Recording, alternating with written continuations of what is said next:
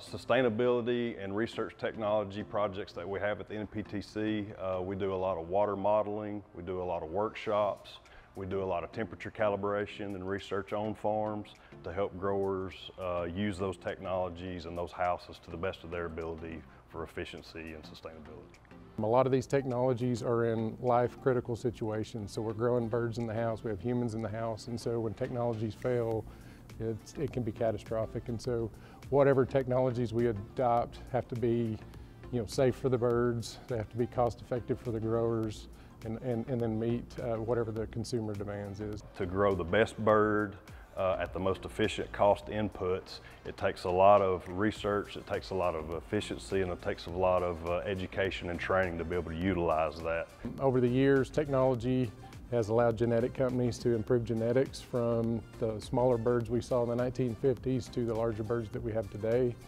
We have a lot of savvy growers that are early adopters of technology. Approximately 80% or more of the houses across the U.S. have environmental controllers, and so that takes all the data in, and we're able to make decisions on that data. We've got a variety of tools that we use to take data so that we can make decisions, and that's anywhere from wind speed measurement tools, thermal infrared cameras, water meters looking at flow rates. Same from the feeding systems. We auger out exact amount of feeds down the house so that they get what they need, but we don't have a lot of spillage across the house. One example of a new technology that Auburn has developed is a smartphone app that helps producers calculate minimum ventilation settings. Originally, the program was on a computer.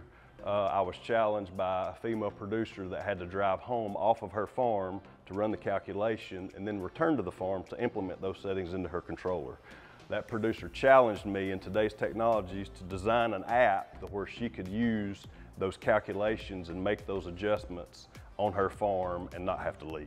The poultry industry has a bright future in technology and sustainability. I would love to see more per capita chicken consumption in the future for the poultry industry. It's already the cheapest protein. A lot of people consume it in the U.S., and I would love for that production to stay in the U.S. through technology and sustainability with partnership at Auburn. As I graduated high school, my dad built a poultry farm. I was there during construction. I was there during whenever they first placed birds on that farm. And I wasn't really at that time interested in working in the poultry industry, but I was interested in the construction and ways to improve construction, ways to improve the equipment, the installation. So when I came to Auburn, I wasn't actually interested in it, but I kind of feel like it picked me. So I chose to get into engineering livestock housing because I was raised on a farm from the beef cattle side. There was a lot of potential for improvements growing up. I got into poultry because from an engineering standpoint, we could make a big impact.